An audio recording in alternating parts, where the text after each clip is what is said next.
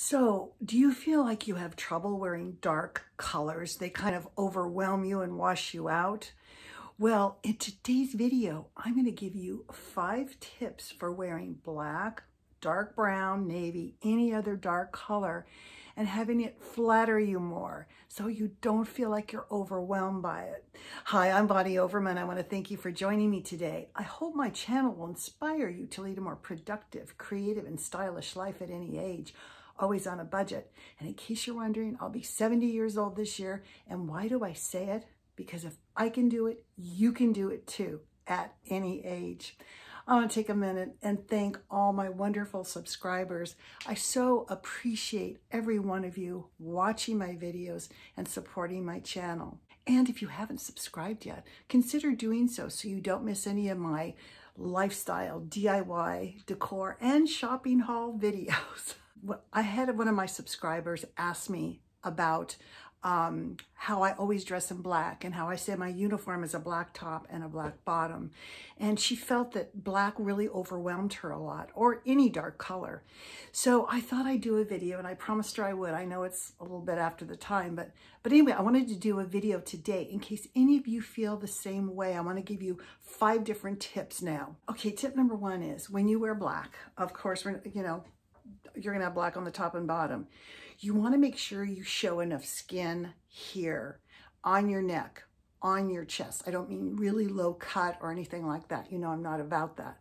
But look at the difference when I hold black all the way up. See, it does tend to wash you out a little bit. I have a lot of makeup on too. But when you give yourself some breathing space, it kind of softens your face. Because really we're talking about how do these dark colors affect your face. So number 1 tip is to keep kind of some breathing room. Also for your arms, if you do long sleeves all the way, again, you're not showing very much skin. It's kind of looking heavy. So make sure you keep to 3/4 inch or shorter sleeves and show some skin. And the same goes for the bottom. As we get into spring and summer, full-on dark black leggings are a little bit much. But during the spring and summer, if you can wear some capri leggings, the ones that come to your mid-calf, and maybe a sandal, that's going to lighten up the whole look of black. So tip number 2 is, as long as we have this nice real estate there with no black on it, let's put something in there that's going to flatter your face. That's going to make it look really beautiful. I'm going to choose for myself turquoise jewelry. You guys know I have a lot of turquoise jewelry.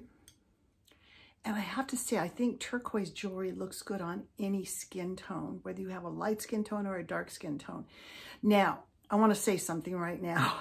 I know a lot of you are going, wow, that's a lot of necklace. Well, I'm a statement necklace girl. You know that if you watch my videos. I wear sometimes 2 or 3 necklaces at a time. But if you're into the very delicate chains with the little charms and the little, the layered look, put that on instead, because that brings light and it flatters your face. Now, see, you don't really see the black so much now, but you see the turquoise and how pretty it looks with my skin and my eyes. If you have blue eyes, works really, really well. Now, if you're not into a lot of jewelry, you could wear a scarf. That would be really pretty too. Just something that you don't have black all the way up to your face. Tip number 3 is cover up some of the black. Okay, I'm taking one of my favorite sweaters here. It has black and blue and turquoise in it. You can just see it against my face, how nice it looks. Make sure to choose a color that is complementary to you and also to black. Now, we just have a little tiny piece of black showing. I have all black on the bottom, but you see how this works? Now, this could be a vest. It could be a little sweater cardigan. We're going into the warmer months. Sometimes what I do in the warmer months is I'll have a sleeveless, long, black, flowy tunic and some capri leggings, and I just put a big flowy top over it in beautiful colors. And I always try to make sure it has a touch of black so it connects to the black that you have underneath. The next thing to do so you don't get overwhelmed with black is you gotta wear makeup. You have to wear makeup so you just don't drown in the dark colors. So what I recommend doing is, of course, neutralizing your face. I always recommend doing it. I'm going to be doing a video on how to look more youthful also. But neutralize your face. Get a really beautiful foundation. Now, if you leave it at that, you are going to be drowning in black. You need to add some prettiness. You want something that's going to really flatter your coloring, and that's in the way of lipstick and blush. Really important. It's so funny when I do my makeup and before I put the blush on, I look like a flat canvas. The minute you put a little contour, a little bronzing, a little blush on, you come alive.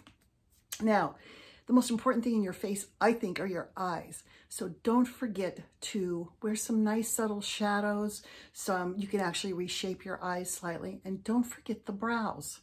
Those frame the eyes, and they're so, so important. Now, if you're going to do a dark lip, then I would be, cut back on the shadow a little bit and make it look more natural as far as your eyes go. But if you want to wear a neutral lip, like I usually wear, then you want to go more out on your eyes. So your eyes beat the black anytime. Okay? So I think the makeup is so, so important. My 5th tip is to avoid drab things. When you wear black and you wear gray with it, or you don't wear makeup, or maybe your hair is, like my real hair color is the most ugly color on me. It's a dark brown, and I don't have gray hair. At 70, I still don't have gray hair. But you guys know I wear a wig. My hair has gotten to the point where it's so thin now. I'm not going to mess with it anymore, and trying to get it colored and try to get it fluffed up and everything, it just doesn't look good when I can have my perfect hair. Blonde, rooted, shaggy, razor cut. I love my wig. Oh my gosh. And when if you're having severe hair problems, they have little pieces, bangs, and all kinds of things you can get. Don't suffer. And I should do a whole video on wigs. In fact, if there's anything I talked about today that you would like to see a whole video on, let me know in the comments below. But if you have, like I had that drab hair, it ages me 20 years. No kidding. If you have, we've all not been able to go to the hairdresser, but if you feel like, oh, I want a little sassy cut and some color, go get that done when it's safe for you to do so. It's going to uplift your spirits. Every time you look in the mirror, you're going to go, yes, I look good, and we want that. We want to look good. So if you feel something's drab, or you've let the gray grow in and you don't want to, now of course you can wear whatever color. You don't have to color your hair. But if you feel like during this pandemic, you really saw, I know I did. In fact, I just cut my hair the other day that's underneath here, but something that you just like, I've always wanted to be strawberry blonde, or I've always wanted to have some highlights, and I want a little short, cute cut for the summer and springtime. Go for it. Your hair will always grow back. If you really are not sure about doing this, you can always get a cute wig. Now, this is the Trendsetter by Toni Bratton. It is my favorite wig. I have quite a few, but I usually wear this most of the time when I film. When I leave the house, I always wear a wig. It's comfortable, it's cute, and my friends, they are looking at me when I went out to lunch with them, and they're like, we can't even tell it's a wig. It's that good. It's not shiny or anything, and I just love it. I think it looks cute. Makes me feel good. So those are the 5 tips that if you feel overwhelmed by black, again, show some skin, fill in with some color, cover the black slightly with something, and make sure to wear some makeup so you look fresh and pretty and youthful, and all pretty colors around your neck. And lastly, if you want to get that haircut or try makeup for the first time, just try to avoid the drabness that's going to make black just kind of wash you out. I hope you guys liked this video. I hope you got inspired to try some new things, and I'm going to see you in the next one. Bye.